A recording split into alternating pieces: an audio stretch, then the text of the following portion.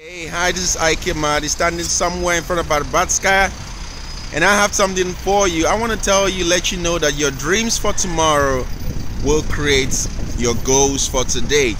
Your dreams for tomorrow will help you create goals for today.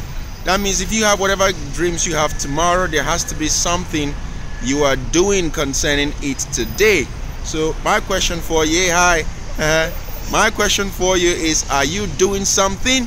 So if you're not doing something, why not get up, reanalyze your dreams, and create goals? As my good friend Dr. Miracle Anyanwu says, you know, God is the dream giver and the dream expander. So if you have lost your dream, go to God today and ask for a revival and begin to create goals for your dream. This is Ike Amadi, live from Moscow, Russia. Yay!